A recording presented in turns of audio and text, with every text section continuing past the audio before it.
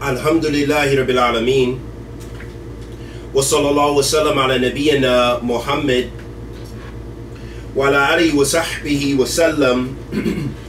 Amma ba'da, habibti fillah.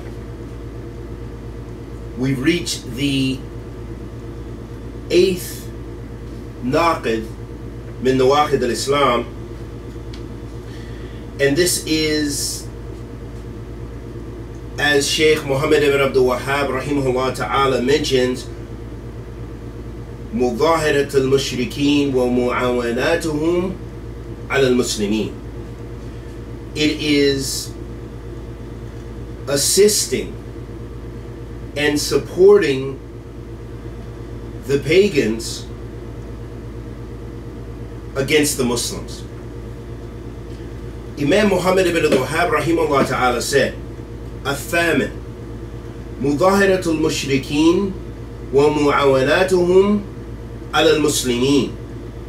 والدليل قوله تعالى ومن تولهم منكم فإنه منهم إن الله لا يهدي القوم الظالمين. Imam Muhammad ibn Abdul Wahhab rahimahullah ta'ala said, the 8th nullifier. That means this is the 8th concept or 8th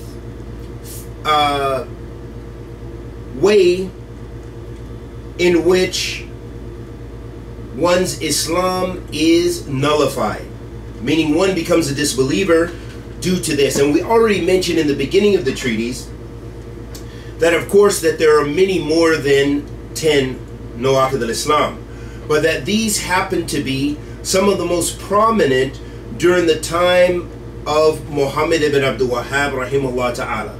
So he said the 8th nullifier: anyone who assists or aids polytheists against Muslims has disbelieved.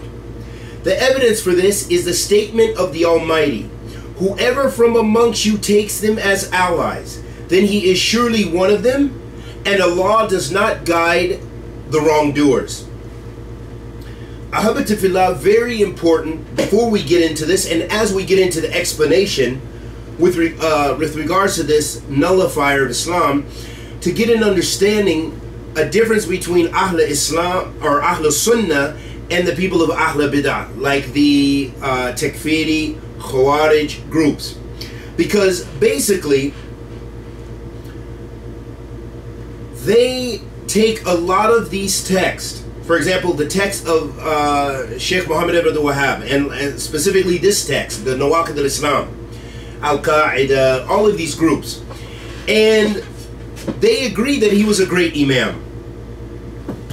However, they take what he says in those texts as far as those ibarat that are very concise, very precise, and are giving you a general ruling and without the details. And they take those principles and then they apply it to any and everyone they believe who fits this description, and they make takfir of them.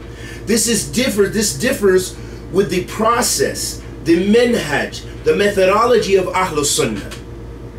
The Ahl Sunnah, they look to those details. They bring those details. They look at the whole Sharia. They look at what the book of Allah subhanahu wa ta'ala says, and the sunnah of the Messenger of Allah sallallahu alayhi wa sallam, and the methodology of the Salaf as-Salih. They go to the Mufassirin, the people who, the Imams of Tafsir, who explain the Quran. They go to the Muhaddithin and their shuruhat. They go to the Imams of Hadeeth and their explanations of the Hadeeth. And this is how they gain understanding. Because if you were to take this principle on its open apparent meaning, then it could lead to some very damaging and very distorted conclusions that goes against the sunnah of the Messenger of Allah sallallahu alaihi wasallam. And we're going to get into this mas'ala, or these various masail, these furur, these principles that branch off from this base text and from some of these masail, and we're gonna fill in some of those details, and it comes from the ulama, and it comes from their understanding of the nusus. What are the nusus? What do I mean when I say nusus? And the singular of nusus is nas. A nas refers to text. Nusus is the plural, text, with a S on the end.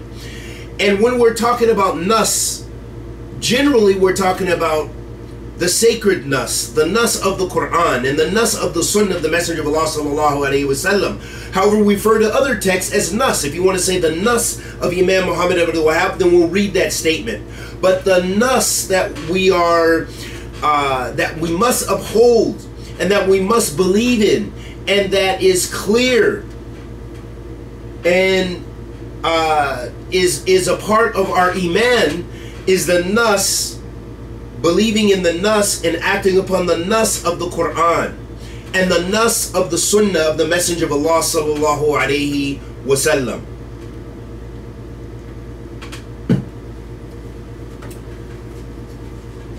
So one of the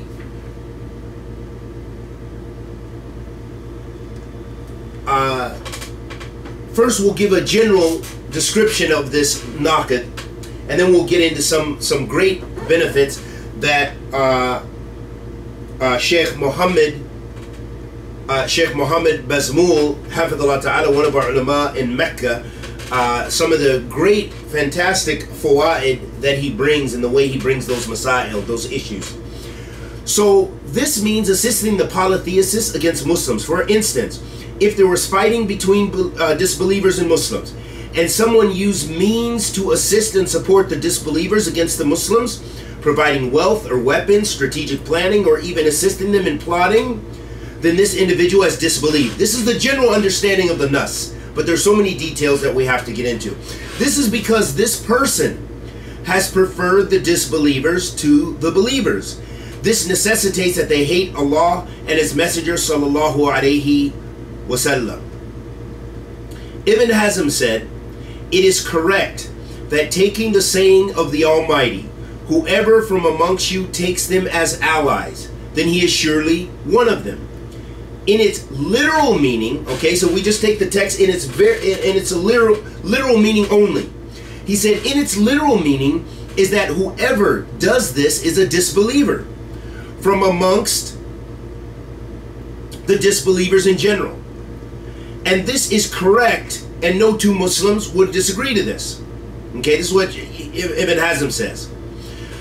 Sheikh Abdulaziz Al-Rais, one of our contemporary scholars, added, the criterion for the love that constitutes disbelief is at-tawalli, the principle at-tawalli, loving the disbelievers for their religion or supporting them for its sake and being pleased with it.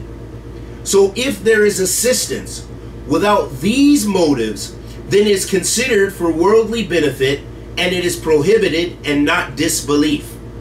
So that's very important for us to understand, that there's a concept, al-mawalat and at-tawalli, and some of these principles, some of these concepts, I don't want to make it too complex, but hopefully all of us can gain some understanding that yes, in general, this is an act of disbelief, but there are details, and especially without question it's an act of disbelief if you are supporting them in their religion and for their religion. You are pleased with their shirk and so forth. But if it is for some worldly benefit, then of course it does not necessitate taking one out of the fold of Islam. And we're going to bring you the evidence, because I know some people are ready, they're itching, and they're standing on the edges of their seat, especially if they have any influence from the takfiris, or perhaps some of the details, because not all the ulama of Ahl Sunnah bring these same details. But the evidences come from nusus, and we're going to get to those texts. Al-Mawalat, supporting, loving, or assisting is of two types. Al-Muwalat al-Mukaffara. Okay, that means to support or love or assist, which takes one out of the fold of Islam. Al-Muwalat al-Muharrama. This does not expel a person from the fold of Islam. If they have this kind of support or this kind of love, does not take a person out of the fold of Islam. And there's a third category, which is not mentioned here, and we'll get to it when we get to some of the details from Sheikh Muhammad Bazmul, which is supported by very clear evidence. And this is something for those of us who come from non-Muslim lands, and we have non-Muslim relatives and so forth. This helps us to get a better grasp of these concepts, because if you take the apparent meaning of these texts, meaning the text of Muhammad ibn Abdul Wahhab and those ayat, without knowing anything about the tafsir, without going to other verses, without going to the sunnah to know how to understand and practice those verses, then you can definitely be led astray. And this is why sometimes you get questions. Sometimes I've had questions, Muslim reverts who say, you know, my mother has pork in the refrigerator. If I am in the house with her, is this loving her? Is this supporting her? Am I a disbeliever? You know, really strange questions, because, you know, they're trying to practice, but they don't have the full and proper concept of these very complex concepts. These are not basic concepts, by the way. When we study this treatise, if we were just to read the treatise and just make some ta'liqat, it would not do justice, because these are intensely and immensely complex concepts. Otherwise, there would not be so much evidence from the sunnah of the Messenger of Allah sallallahu alaihi wasallam to show us otherwise. Naam. So al-Muwalat, we mentioned those two types, and again I said there's another type, and we'll get into. Al-Muwalat al-Mukaffara is complete love, and it includes loving the religion of the disbelievers, loving the success of the disbelievers over Muslims, or openly showing signs of it. Okay, Sheikh Abdullah ibn Abdul Latif, this is one of the A'immat al-Da'wah, one of the Imams who are either related to or students of Sheikh Muhammad ibn Abdul Wahhab and in the Arab Peninsula that were related to his da'wah. So Imam or Sheikh Abdullah ibn Abdul Latif was asked about the difference between at-tawalli and muwalat, and he replied, at-tawalli is major disbelief, and it is supporting them with wealth physically and offering them opinion. Al-Muwalat is one of the major sins, assisting them physically or financially, or sharpening their pens, or smiling at them, or exalting their point of view. All of this, when these actions are done to assist disbelievers over Muslims, Al-Utaybi explains, all of this is when these actions are done to assist disbelievers over Muslims. So this is very important. So Imam Sheikh Abdullah ibn Abdul Latif mentioned those things when it's the major, or when it's a major sin. And he mentioned sharpening their pens and smiling at them. And Allah knows best where this evidence comes from.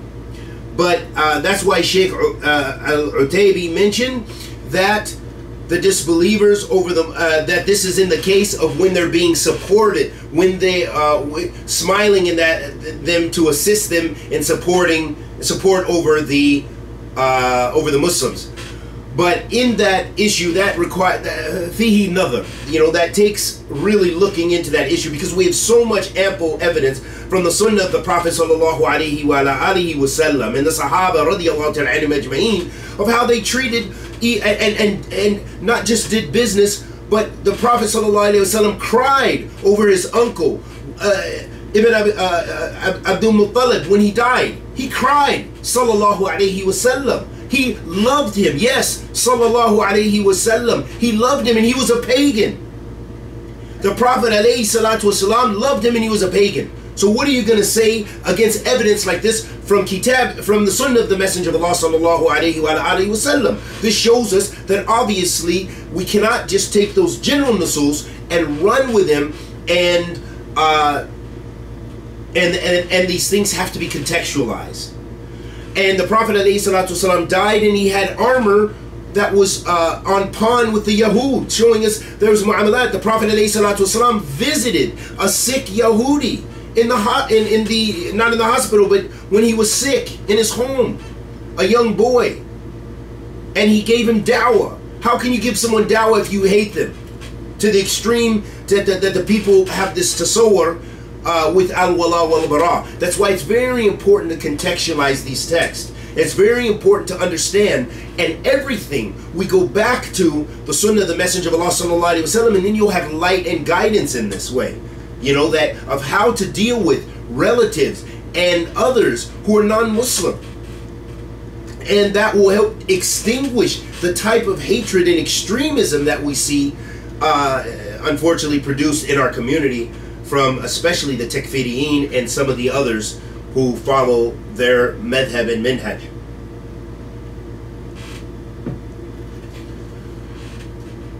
Sheikh Utaybi explains, supporting disbelievers in their opinions without loving or assisting their religion is from sinful muwalat, and it is not from the muwalat al-mukaffara according to the consensus of Ahl Sunnah, like the Sheikh mentioned.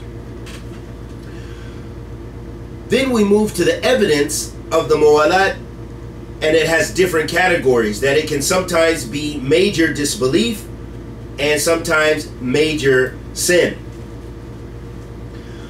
And this is the case of Hadeeth ibn Abdul Balta radiyallahu ta'ala anhu.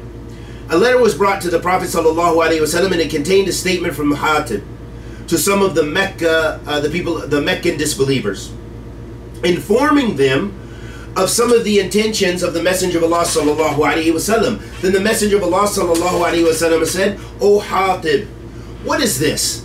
Hadeeth replied, "O Messenger of Allah, don't hasten to give your judgment about me. I was a man closely related to the Quraysh, but I did not belong to this tribe, while the other immigrants with you had their relatives in Mecca who would protect their dependents and property. So I wanted to recompense for my lacking blood relation to them by doing them a favor so they might protect my dependents. I did this neither because of disbelief nor apostasy, nor out of preferring disbelief to Islam." The Prophet ﷺ said, "Hadeeth has told the truth." Umar radiyallahu ta'ala said, "O Messenger of Allah, allow me to chop off the head of this hypocrite." Radiyallahu ta'ala. The Messenger of Allah ﷺ said, "Hadeeth participating in the battle of Badr, and who knows, perhaps Allah has already looked at the warriors of Badr and said, 'Do whatever you like, for I have forgiven you.'" Sheikh Abdulaziz Al-Rais states, the speech of Hadeeth, in addition to the fact that the Messenger of Allah sallallahu alaihi wasallam concurred, is clear evidence that the action of Hadeeth was in and of itself not disbelief. This is why he said, "I did this neither because of disbelief nor apostasy, nor out of preferring disbelief to Islam." Therefore, if the action of Hadeeth was disbelief, then he would not needed to say, "I did this neither because of disbelief," because the action in and of itself would have been sufficient to expel him from Islam. Likewise, it is not correct for the one who ridicules Allah to say, "I did not say it out of disbelief," because ridiculing Allah in and of itself is disbelief. So that shows us the difference in those two mas'ala. And that goes back to the naqid we already talked about ridiculing the religion or the signs of Allah. That in and of itself denotes disbelief. Whereas this naqid requires additional tafsil, because we have this tafsil, these details from the Sunnah of the Messenger of Allah sallallahu alaihi wasallam, from the action of Hadeeth radiyallahu ta'ala an, and from the actions of the Messenger of Allah sallallahu alaihi wasallam and how he dealt with various non-Muslims. Sheikh Abdul Latif bin Hassan said, Hadeeth was referred to and described as having iman. This abandonment entails a general prohibition and has a specific circumstance which shows his intent. And by analyzing the magnificent verse, it can be perceived that the action of Hadeeth is a type of mawalat, and that he informed them out of love. So the one who does this has been misguided off the correct way. However, his statement opened the way for him. He has told you the truth. The apparent meaning shows he did not become a disbeliever as long as he was a believer in Allah and his messenger sallallahu alaihi wasallam without any doubt or uncertainty. Instead, he did that to gain a worldly benefit. So that shows us the two different types of mawalat. If Hadeeth would have fallen into disbelief, that would have made him an apostate. It would have nullified his previous deeds, and this shows that just having an outward action of assisting the disbelievers, or what appears to be love for them, in supporting against a Muslim, is not always disbelief, and the intention of the one who does an action like this should be clarified. Was it for supporting their religion or worldly benefit or not? Imam al-Qurtubi mentioned some of the benefits of the story of Hadeeth being the person who commits a major sin does not become a disbeliever, and that the one who misinterprets is excused, unlike the one who does an action unintentionally. So it shows us also the udhr ta'wil, or by misinterpreting or misconstruing the text. And also accepting information from someone who was truthful, and the permissibility of searching a woman out of necessity, because this also took place in the Hadeeth, in order to find the letter that was intercepted, the letter of Hadeeth. We can also benefit from this Hadith that mawalat, even if it's apparent, can at times be major sin but not disbelief, and that sometimes due to misinterpretation a person can be excused for their sin or even kufr, as it is one of the prohibitions to making takfir of an individual, going back to the original principles that we laid down. The position of the Salaf and later scholars regarding this issue, meaning the issue that took place with Hadeeth, and relating to, because this was in fact a type of spy. So this is going to show you the difference between Ahl Sunnah and the Minhaj of the Salaf compared to what we see from groups like ISIL and ISIS and Al-Qaeda and other groups and Al-Shabaab, through their paranoia, through their extremism, that they execute anyone who differs with them and anyone who they perceive as spying on them, and definitely those for sure who they who spy upon them. Without any question, they execute them. There's immense amount of videos, immense amount of evidence showing how they beautify the slaughtering and killing of human beings. وَعِيَاذٍ بِاللَّهِ مِنْ هَؤُلَاءِ. So regarding the verse, whoever from amongst you takes them as allies, then he is surely one of them. Abu Fadl al-Alusi said, it refers to a real disbeliever like them. And it was mentioned on Ibn Abbas that this is if they love them because they are Jews and Christians. So letting them know that, not just being an ally in any capacity, that you just make takfir of them and you make their blood lawful and so forth, but no, rather this is bringing some of those details of the Salaf and statements like Ibn Abbas saying that this is if they love them, meaning that these people have disbelieved and has become one of them if they love them because of their religion, their deen. All the four Imams, Abu Hanifa, Malik, Shafi'i, and Ahmed, all believed that a Muslim spy who gave secrets to the disbelievers was still a Muslim. And this was the opinion of Ibn Taymiyyah and Ibn al-Qayyim. Likewise, Imam Hafiz ibn Hajar related, Imam al-Tahawi said there was consensus that a Muslim spy should not be killed, which shows he is not considered a disbeliever. SubhanAllah. Look at the statements of the Salaf. We just mentioned the four Imams of fiqh. We mentioned Shaykh al-Islam Ibn Taymiyyah, Shaykh al-Islam Ibn al-Qayyim. We mentioned the statement of Imam al-Hafiz Ibn Hajar al-Asqalani. We mentioned the statement, or we mentioned his statement he related about Imam al-Tahawi. And Imam Tahawi said that there's consensus that a Muslim spy should not be killed and that he's not a disbeliever. Consensus, that means ijma'. Imam Sa'di explained the above verse by saying, the complete tawalli necessitates changing their religion, whereas the minor tawalli is a means to the major tawalli. Then it has different levels until one becomes a slave from amongst them. So letting us know, giving us those details, that there's times when a person is sinned, there's times when a person is taken out of the fold of Islam, and there are times when actually, if there are types of love, the natural love, which we'll get into and so forth, when there's nothing wrong with that. That is a part of our human nature. And we're not held accountable for the love, our natural love that Allah subhanahu wa ta'ala has put for our families and for others that we cooperate, even if they disbelieve in Allah subhanahu wa ta'ala, and may Allah guide us in them. Ameen ya Rabbil Alameen. Sheikh Muhammad Amin al-Shanqiti and rahimahumullah jami'an explain, the apparent meaning of the verse is that whoever loves disbelievers intentionally by choice, desiring them, is a disbeliever like them.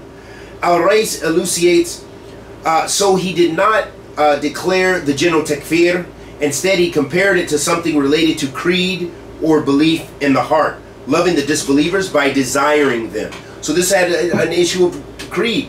Those people who love to make taqleed of disbelief and the people of disbelief and their deen. Wallahu musta'an. Wallahu musta'an. The Committee of Major Scholars in Saudi Arabia was asked, what is the meaning of the verse, do not love people that the anger of Allah is upon, in Surah Al-Mumtahina, verse 13. And what is the meaning of wilaya, guardianship, or loving them? Is it considered loving them to visit them, speak and laugh with them?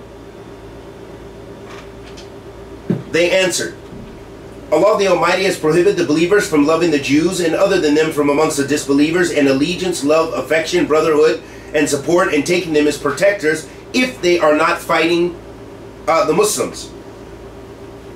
The Almighty says, you will not find a people who believe in Allah in the last day making friendship with those who oppose Allah and His Messenger, even though they were their fathers or their sons or their brothers or their kindred. For such He has written faith in their hearts and strengthened them with guidance from Himself. And He will admit them to gardens underneath which rivers flow, to dwell therein. Allah is pleased with them, and they with Him. They are the party of Allah. Verily is the party of Allah that will be successful. And this is in Surah Al-Mujadila, verse 22. Allah also says, O you believe, take not as protectors those outside your religion, since they will not fail to do their best to corrupt you. They desire to harm you severely. Hatred has already appeared from their mouths, but what their hearts concealed is far worse. Indeed, we have made plain to you the verses if you understand. Lo, you are the ones who love them, but they love you not. Then Allah says, but if you remain patient and become pious, not the least harm will their cunning do to you. Surely Allah surrounds all that they do. And this is in Ali Imran, verses 118 to 120. This is the meaning according to the text of the Quran and the Sunnah. Allah the Almighty did not prohibit the believers from being humane and receiving kindness from those who do not make war with them, and exchanging permissible mutual benefits with them, like buying and selling, giving and accepting gifts. Allah says, Allah does not forbid you to deal justly and kindly with those who fought not against you on account of your religion, nor drove you out of your homes. Verily Allah loves those who deal justly. It is only as regards those who fought against you on account of your religion and have driven you out of your homes and helped to drive you out that Allah forbids you to befriend them. And whoever will befriend them, then such are the wrongdoers. And this is also in Surah Al-Mumtahina, verses 8 and 9. So, in short, working with disbelievers for worldly purposes and necessity, and having natural love for one's family and kin from non-Muslims is not disbelief, nor is it sinful. However, loving and aiding disbelievers in order to harm Muslims with the intent to do so, or to assist them in disbelief, is disbelief. Sheikh Salih bin Fawzan was asked about some Muslims who apparently, meaning on the, it appears to people that they love and assist disbelievers. He responded by saying, I do not believe that there is a Muslim that loves disbelievers. However, you explain al-muwalat other than its real meaning. Therefore, if he loves them, then he is either ignorant or not a Muslim or from the hypocrites. As for the Muslim, he does not love the disbelievers, but there are some things that you classify as muwalat, and it is not muwalat, like buying and selling from disbelievers or giving them a gift or accepting one. This is all permissible. This is not from muwalat, but instead from worldly matters for mutual benefit, like contracting a disbeliever for work, and this is exchanging mutual benefit. The Prophet ﷺ contracted Abdullah ibn Ariqat al-Laythi to guide him on the Hijrah road, and he was a disbeliever. He sought his support and experience on the road, so it is permissible to do so.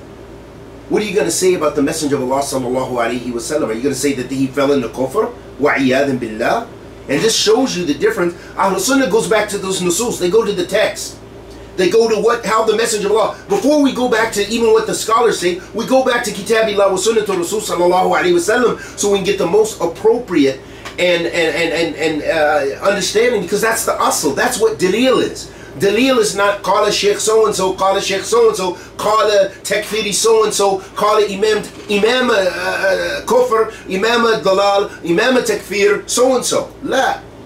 But the dalil is from the Quran and from the Sunnah and from the ijma', that which is consensus, and a qiyas as-sahih, making sound analogies. And this is for Ahl Fiqh. This is for the people who have fiqh and knowledge, who can make those analogies and make a qiyas and apply those principles. Not just for you and I and just anyone. Some of the important details that we want to look at, as Sheikh Muhammad Bazmul, he framed this very, very lovely, so we'll read some of the benefits from the Sheikh and do our best to translate, bi'idhnillah ta'ala. He said, the su'al, one of the questions regarding this issue, he said, هل أي حب وأي نصرة تكون للكافر هي من كفر مخرج من الملة. He said, is any kind of love, or is all types of love and all types of assisting a disbeliever, does that entail the disbelief which takes a person out of the fold of Islam? Which is a legitimate question. He said, وجدنا القرآن الكريم ذكر وقوع أنواع من الحب للكفار دون أن يحكم على أصحابها بأنهم من الكفار وأنهم كفروا بسبب هذا الحب. فمثلا نجد آية في القرآن الكريم تذكر أن رسول الله صلى الله عليه وسلم كان يحب أن يسلم بعد الكفار. And then Allah subhanahu wa ta'ala revealed, إنك لا تهدي من أحببت ولكن الله يهدي من يشاء وهو أعلم بالمهتدين. So the Shaykh answered that question by saying, we find in the Quran al-Kareem things mentioned about the different types of love for the disbelievers, without ruling upon them, the person falls into this love to be a disbeliever. So that means you find this as a nas, as nusus in the Quran. And he said, and that they disbelieve, and also that you find that some that they disbelieve for due to the fact of having love for disbelievers. And then he gives an example. He said, for example, we find in the verse in the Quran al-Kareem mentioning that the Prophet ﷺ used to love that some of the disbelievers would become Muslim, that they would accept Islam. The Prophet ﷺ loved this. That means it was a part of his heart. He loved this. He wanted them to accept. He wanted his uncle to accept Islam. He loved that. He wanted some of those Quraysh and some of those tribal leaders to accept, because then their whole tribes, that would have a big major influence. And then, so he mentions as dalil and evidence for this is that Allah subhanahu wa ta'ala says in Surah Al-Qasas, verse 56, I believe, he said, "Verily, you do not guide those whom you love. However, Allah guides whomsoever He wishes, and He is the most knowledgeable about those who are guided." Imam Tabari mentioned about this verse in his tafsir.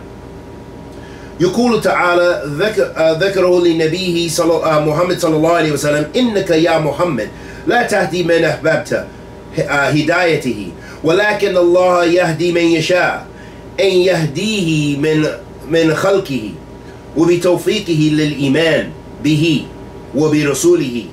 ولو قيل معناه إنك لا تهدي من أحببته لقرابته منك ولكن الله يهدي من يشاء كان مذهبا وهو أعلم بالمهتدين. يقول جل ثناؤه والله أعلم من سبق له في علمه أنه يهدي للرشاد ذلك الذي يهديه الله فيسدده ويوفقه. Imam Tabari said about the verse we mentioned that this was addressing the Prophet ﷺ, "O Muhammad, and that you can't guide whom you wish," meaning to give them the guidance.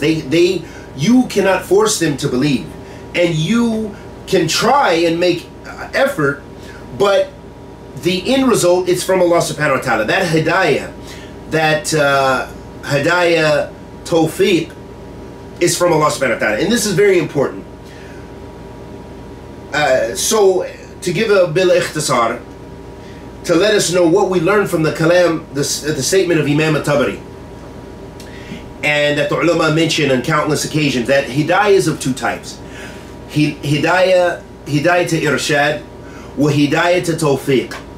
Hidayah to irshad means like da'wah. For example, if we're doing a lecture and we're lecturing to non-Muslims and Muslims, this is hidayah to irshad. This means we're giving them guidance, we're giving them information to evidences to guide them to Islam or guide them to the Sunnah. Okay, that is hidayah to irshad. Hidayah to tawfiq is the guidance of whether they accept or not. And that's only in the hand of Allah subhanahu wa ta'ala. That's why Allah subhanahu wa ta'ala says, وَلَكِنَّ اللَّهَ يَهْدِي مَن يَشَاءُ. However, Allah guides whomsoever He pleases. Because the ultimate guidance, it comes from Allah subhanahu wa ta'ala. The fact that I was a non-Muslim for so many years in my life, and then I met some Muslims, and I had been studying and stuff, all that guidance, from books and the little bit from my encounters of my co-workers, that was a part of irshad. But what actually allowed for me to embrace Islam, it was hidayah to tawfiq min Allah Azza wa Jal. It was from Allah subhanahu wa ta'ala. Allah guided me, chose to guide me for whatever reason, that for my benefit, to give me that benefit, to take me from dhulumat ila nur, to take me from darkness to light. That's from Allah subhanahu wa ta'ala. So you can guide and strive and make effort, because the Prophet ﷺ strove and made effort. Who is the best of sources of guidance of the Sunnah? The Messenger of Allah sallallahu alaihi wasallam. And he was unable to guide all the people he wanted to. That guidance of tawfiq, because that only comes from Allah Azza wa Jal. That's the shahid there. Also, with relates to this, there's a statement of Imam Sa'di which also affirms this, but I don't want to take too long in reading all these statements and translating into English. So let's go to some of the most important aspects that I want to mention here with regards to some of the texts that affirm for us that there are different types of muwalat, and sometimes it's not even sinful, that if you have a love. One of the things the Shaykh mentions, he says, مثلا تجد أن الرسول صلى الله عليه وسلم كان يتعامل مع الكفار والمشركين الذين كانوا في المدينة من اليهود والنصارى وغيرهم معاملات حسنة، ودعا هو يهودي إلى إهالة سنخة فأجاب. عن أنس رضي الله تعالى عنه أن يهوديا دعا رسول صلى الله عليه وسلم إلى خبز شعير إلى آخر حديث فأجابه صلى الله عليه وسلم فأجابه صلى الله عليه وسلم. طيب, one of the examples the Sheikh mentions, he said that we have, and he said this is one example. The Prophet sallallahu alaihi wasallam used to deal with the non-Muslims, the kuffar, the disbelievers, the mushrikeen, the pagans, and in Medina, and the Jews and the Christians, and other than them, with good and righteous way. He dealt with them with kindness, with hasana, in a very good way. And that even a Jew had invited the Prophet ﷺ to eat some bread and some other foods, and the Prophet ﷺ accepted. And then we mentioned the hadith. It is the hadith of Anas radiallahu ta'ala, and you'll find it in Akhrajahu Ahmed. It's in Musnad Imam Ahmed, and it looks like Imam Shafi'i in his book Al-Risala also. Also, another example, وَمَاتَ وَدَرْعَهُ مَرْهُونَ عِنْدَ الْيَهُودِ عن عائشة رضي الله تعالى عنها قالت توفي رسول الله صلى الله عليه وسلم ودرعه مرهونة عند اليهودي ب30 ساع من شعير. So also another example is the Prophet صلى الله عليه وسلم, when he died, that his armor was on pawn or loan to a Jew, that the Jew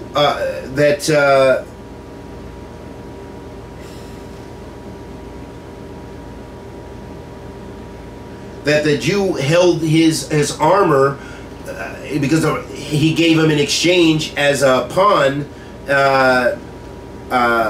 some sha'ir, some barley. I think sha'ir is barley or wheat. Sha'ir is barley, I believe. So this shows us that also transactions perfectly permissible. And the Prophet ﷺ dealt with Yahud. And in the other example, the Prophet ﷺ dealt with Yahud, as we mentioned. Also, that a woman came to the Prophet ﷺ and she said, Ya Rasulullah, inna ummi mushrika zaratni وزارتها من مكة إلى مدينة أأكرمها؟ قال نعم أكرميها وبري بها. And then he mentioned the ayah in Mumtahina about being just with the non-Muslims as long as they are not fighting you or trying to kill you.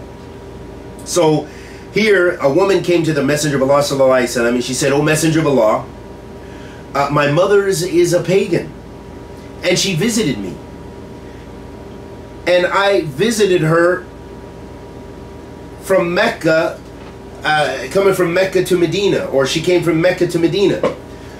Should I be generous and generous towards her?" So she was asking about her mother. She wanted to know the hukum because she knew those verses. So she was asking for clarification. Should I be kind to her? She's a Muslim. She disbelieves in Allah wa Rasul sallallahu alayhi wa sallam. She's on shirk. A mushrika. The Prophet sallallahu alayhi wa sallam said, "Naam." Said, "Yes." Akramaha. And that's exactly what he said. Akramiha. Be generous to her. And be righteous towards her. And then he mentioned the ayat, which is in Surah Al-Mumtahina, we already mentioned, which is verse 8 through 9. In another narration, so this shows us what? This is clear evidence, because sometimes you hear strange fatwa. And that's why we have to put the fatwa that we hear, because often they're just fatwa. The Sheikh has asked, should we? And the Sheikh maybe doesn't even, has no idea what it's like to live in a non-Muslim society, has no idea what it's like to have non-Muslim relatives, and is overlooking some of those nusus which show us clearly that we should be kind and gentle and honoring our parents regardless whether Muslim or not. And this is a clear example here. And here's another text which illustrates for it. An Asma bint Abi Bakr radiyallahu ta'ala anhuma قالت أتيتني أمي راغبة في عهد النبي صلى الله عليه وسلم فسألت النبي صلى الله عليه وسلم أأسئلها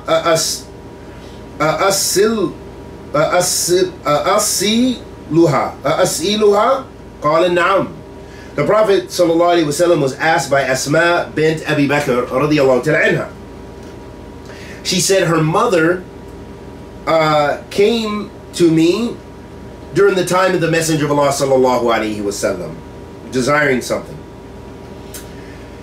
And so she asked the Messenger of Allah sallallahu alaihi wasallam about it, and she said, should I basically maintain these ties of kinship and basically assist her and so and so forth? And the Prophet alayhi salatu wasalam said, Naam, yes.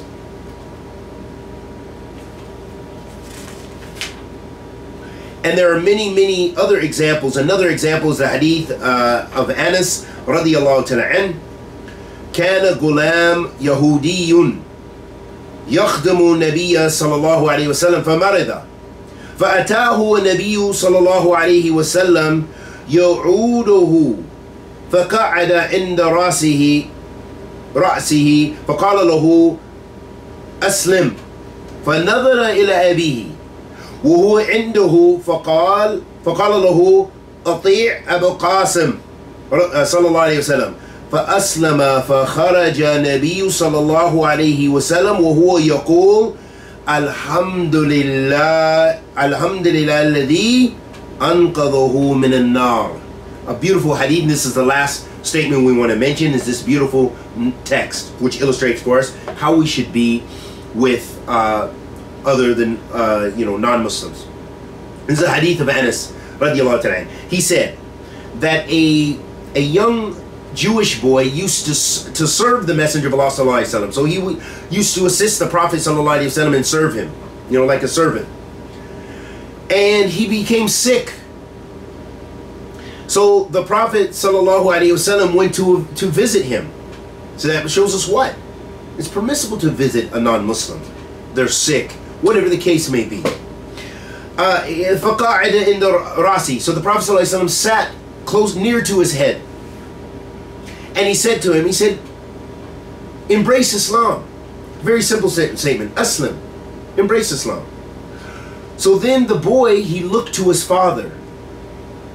And his father said, obey Abu Qasim. Obey the Prophet sallallahu alaihi wasallam. And his father was a Yahud. They were both Jews. And his father said, obey him. Then the Prophet, so then the boy became Muslim. Alhamdulillah. And the Prophet ﷺ left, and when he left, he said, Alhamdulillah alladhi anqadhahu min an-nar. All praise belongs to the one who took him from the hellfire. So that shows us the importance of da'wah, and it shows us that we have to have good mu'amalat with non-Muslims and with everyone, and that's a big part of da'wah. Lean, warif, being gentle and kind with people, and that sets that example. So that we have to use that. That's a part of this qaida. It shows the complexity of this issue, that it's not simply we could just read a statement and make takfir of anyone we think who's violating it. And it's not simple that we read the statement and we can be cruel and inhumane to everyone, wa'iyadu billah, or anyone for that matter. But instead, we have to look at the details. How did Ahl Islam understand it? From the Quran and the Sunnah. How did it come from what are the verses? What does the Sunnah of the Messenger of Allah sallallahu alaihi wasallam say? And how was the sabil of the Salaf Salih? So this is very important, Ahbabti fillah, and I hope that it was clear, and I ask Allah the Almighty to accept our good and forgive our evil. Anything I said that was correct was from Allah Azza wa Jal. Anything I said that was incorrect was from myself and the shaitan. Wa sallallahu wa sallam ala nabiyyina Muhammad wa ala alihi wa sahbihi wa sallam.